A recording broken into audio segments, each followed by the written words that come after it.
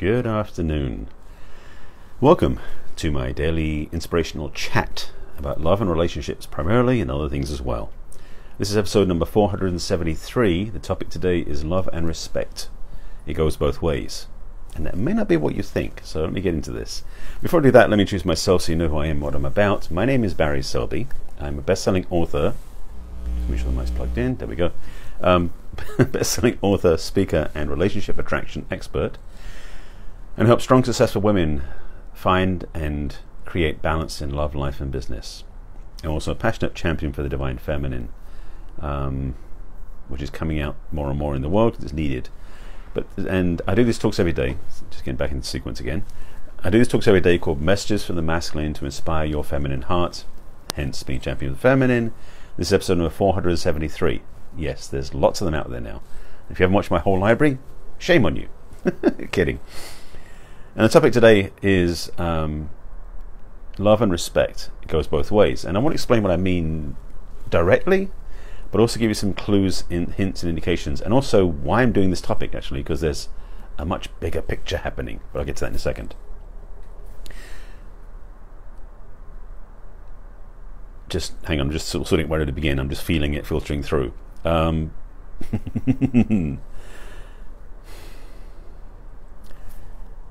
I'll play out there this way. Let me start this one. Okay, I was sitting with what was going to be most primary. What kept coming up was this. So,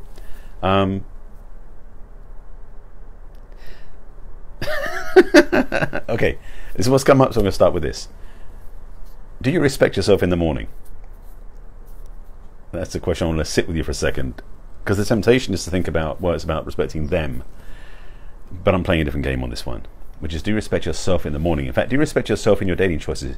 Do you respect yourself when you're swiping right on Tinder?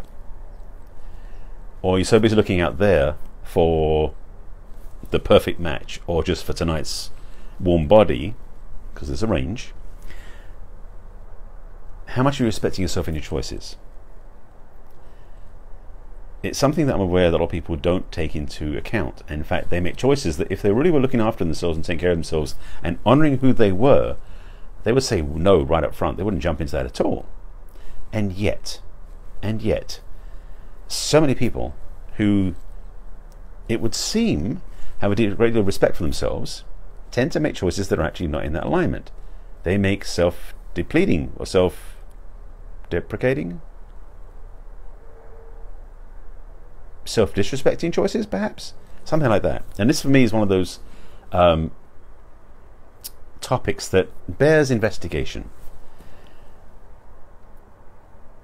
I have seen enough people who I know, respect, and believe to know that they're in integrity in what they do and what they're about in their lives, who make some choices in their dating life that go against what I believe they're about. Sounds rather silly, but the thing is, if you look around people you know who maybe, well, let me say this. Do you want to go there? Let me think.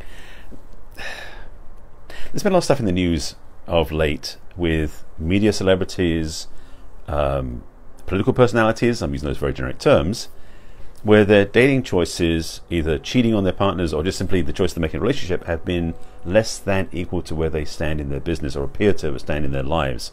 And so it seems like what they're doing is making choices that are lower than they should be making. I'm going to get to the point in a moment about this, because this is really something that makes sense to me in a lot of what's going on. And if this aligns to you, stay tuned, because it may be effective, may be impactful for you and awakening to you as well. So, if you are someone who has a position of authority or power in your life, be it business, be it social, be it spiritual, be it community-based, whatever that is, if you have a great deal of importance and respect to certain levels, does that carry over into your relationship? Meaning that, do you choose your partnerships, or even your flings for that matter, if that's how you play, at the same level of respect you have for everything, or same level of respect that you believe you carry in the world? Because for a lot of these people, they're making choices below that level, and I have a strong suspicion of why, and I'm going to tell you about that in a second, because I want you to have a chance to think about this for a moment, because it might be something you're looking at and going, this is how I look at myself here, but when I'm over here, I don't look at myself that way, which is a bit messy. So I want to make sure that this questioning goes a little deeper inside and hopefully opens you up to some possibility, because this is the thing for me. This is the pet peeve of mine. Based on the fact, no, that's not how I say it. based on there's so much I want to say and I'm trying to be polite. Oh boy. Okay, let's try it this way. Based on perception of how I see a lot of other people out there, when I see the choices they make in relationships and other areas too, but relationships is the one I use as a marker for this conversation, they tend not to make choices that are honoring themselves. And I got to talk about why. I've been putting it off, but I need to get into it. The values we put on things in life, on aspects of life, in areas of life, which could be areas like business, social engagement, physical health, relationship. The value you put in each of those categories, for a lot of people, it appears to be very inconsistent. For example, I'm going to avoid relationship for a second, just to give you the framework. There are people I know who have amazingly beautiful, clean, pristine cars that are always taken care of, that are perfect, and nice looking cars too, but they're obese. There are people I know who have I'm going to make sure it's true before I say it, just to be clear. There are people I know who have a lot of leadership in spiritual community or in community in general, I know and have respect for, except that I know they have some bad habits like drug addiction or alcohol addiction. They're getting drunk all the time, or they're getting drugged out. My point I'm trying to make about this is there's an inconsistency of respect. You respect yourself in one area but not in other areas. Now when it comes to relationships, quite often the choice you make in partnership is you may choose a relationship that, for example, here's the thing, you may be a strong person in leadership in your business world or in the corporate world, or however you do your work, but your relationship life you're abused, perhaps. There's a reason for all this. I'm going to get to that in a second. My concern, though, is you may not be aware of it. So let me start with explaining what it is, and then I'm going to ask you very bluntly to look inside and see if this fits for you. Because if it does, we need to talk. So, I've spoken at many times and many lengths about this lovely thing called programming, wiring, belief systems, default automatic programming, subconscious mind, all that stuff. I'm just watching the thread. Yeah. So as kids, yes, I'm going to do the kid thing again. It's going to go there because it's where it comes from. As children, we are raised to believe and to respect ourselves in certain areas and not other areas based upon the input from other people, the big people around us, those adults known as parents, grandparents, uncles, aunts, teachers, etc. So we may have a certain area where we are prized for some skill set we have. And so we take on respect for that and self-respect, which is the thing I was talking about.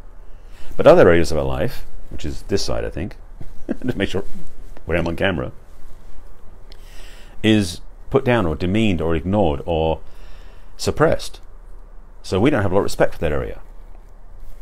So we have this imbalance where one area is highly respected because we've been told to respect it or taught to respect it. And on the other side, we've got areas of life which we have no respect for because we were never informed it's worth respecting that. So for some people, they're told that to have property, you got to respect property, like cars, houses, whatever it is. But when it comes to their bodies, they were taught not to, or they never were shown how to, so they ignore it. Same thing's true in relationships. We may be taught that our respect for our physical health might be high, but respect for a partner is low. Or maybe we have to find partners that will abuse us because that's the belief we have wired in. One of the keys, or one of the indicators of this, is if you're in a relationship with people where they respect you and you respect yourself, those two together, that's a win-win, and that's the place you want to play at. If, however, you're in relationships where you respect them and they don't respect you, or they respect you but you don't respect yourself, or some other combination of those where it's an imbalance, that's a very big fat clue that there's something for you to do. There's some work to do, there's some healing to do, there's some rewiring, as it were, reprogramming of those beliefs that don't work for you. Because the reality is, if you were, or if you are, a whole, healthy, in integrity, authentic, loving person, there should be respect everywhere around you. Simple enough. You respect yourself, you'd be respected. It would all be imbalance. That's the word I'm looking for, imbalance. So if that's not the case, there's something to be worked on. Now, many people out there, just to be clear, and not people who watch my broadcasts, I know, but people are out in the world who basically aren't even aware of this, don't care about this, and don't want to watch it, so they're not watching my videos. But you're watching it, so here's for you. You can raise your standards and you can change your paradigm about respect in all areas of life. And yes, in my coaching I help my clients with that. It may be something you want to look into, it's up to you. But I want to make sure you take this to heart, that you learn that respect is something that's a two-way street. As I mentioned, respect is a two-way thing. It's about respecting your partner, but bigger than that is respecting yourself. That was the big ta-da kind of sorta. But this is the thing, respect is something we forget about.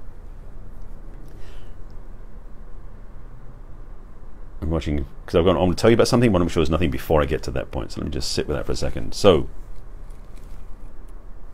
self-respect is a cornerstone to raise your vibration to be loved and be appreciated. Because the reality, like I said before in other principles, like you can only be loved to the level you love yourself. Kind of the same thing with respect. Somebody can respect you, but only to the level you respect yourself, because they may respect you more than you respect yourself, but you won't receive more respect from them than you give to yourself. Sounds weird. It may sound weird, but that's the way it is. Respect is a actually going to say this about everything. Let's be clear about this. Anything you receive from others only lands for you with value based upon the level you give to yourself. And it's one of the biggest secrets to the universe, by the way. It's like, shh, don't tell anybody. But this is the thing. For most of us, we don't realize this, and we keep looking for love out there, or health out there, or respect out there, or confidence out there, or appreciation out there. And it never fills us up because we don't love ourselves first. One of the biggest secrets of life, yes, I'm giving you a secret of life, and it's not 42. Actually, that's the answer to life, not a secret. Hitchhiker's Guide, if you haven't seen it. One of the secrets to life, going way off tangent, is that we are autonomous beings that receive to the level we give ourselves. Play with that one for a while. It's a game changer. It may just change your life, because that's a framework of understanding that people are going, what? Because they're wired to believe that everything comes from out there. So they seek love out there, they seek kindness out there, they seek all these things outside and don't let it in, because they don't know how to do it to themselves. So if you want to get loved up by other people, love yourself up. You want to have more respect out in the world, respect yourself. Now, how you do that? I have some tools and ideas for you. But before I get to that, I want to just tell you a couple of things. So this is actually part of something else. I did a talk a couple of days ago, 2 days ago, 3 days ago, about boundaries. And what has come forward over the last few weeks, especially the last couple of days talking with my coach, is it's time to put together something special for you. And what I've put together, and what you've now come up to, is 18 weeks worth. Boy, I've basically put together a 4-month group coaching program. Is such a tough word. The group coaching package, group coaching environment. We're going to cover lots of topics like this. Love and boundaries. And this is another one, which is love and respect. So there's 18 different ones, and I may cover more of those in the next few days. I'm going to do a webinar next Wednesday, so it's a week from this Wednesday. This Wednesday is Yom Kippur, and I'll be celebrating with people. Yes, I'm Jewish, even though I'm spiritual, but I get a chance to celebrate because people are breaking fast that day. Anyway, same topic. So that's coming up soon. If you want to get the link, I'll put the link in the comments below, but basically it is, if I remember off the top of my head, if you want to sign up for that, it's a free webinar I'm putting together for the week after next. It's barryselby.com, which is my website, my name, barryselby.com/LBH, Love, Boundaries, Healing, Webinar is where you can sign up. So LBH Webinar is where you can sign up. And basically it's called, the webinar is called Love, Boundaries, and Healing, because this is going to be a big piece of that. It's going to be a conversation where we're going to have with, I'll be lecturing, I'll be speaking for about a half an hour, give or take, and then taking Q&A for about another half an hour. So it'll be a live interactive. We can do it. You can join me on the call. It'll be a video call, so you can be on video as well if you want. I'll put more details together as we get closer. If you want to sign up, you'll get an email about all about this. Again, if you go to barryselby.com/L, sorry, I remember LBH webinar, all together in one word, and sign up there. Now, a cornerstone of this work, as I've mentioned before, is self-love. And loving yourself is a piece that opens up the space to self-respect. It's a piece that opens up the space for self-appreciation, self-regard, self-confidence, self-approval. It starts with self-love. And as a reminder, I do have a self-love practice I offered on my website again, which is my name, barryselby.com/self-love, or one word. And finally, just another link I'm going to put out there, which is if you want to talk about this and get more help directly from me, want to talk about one-on-one coaching, I invite you to sign up for a free complimentary chat. If you go to barryselby.com/chat, you can sign up right there, get on my calendar, sign up, and we can talk. All three of those links I'll put in the comments below. And that's that. Oh, quick reminders.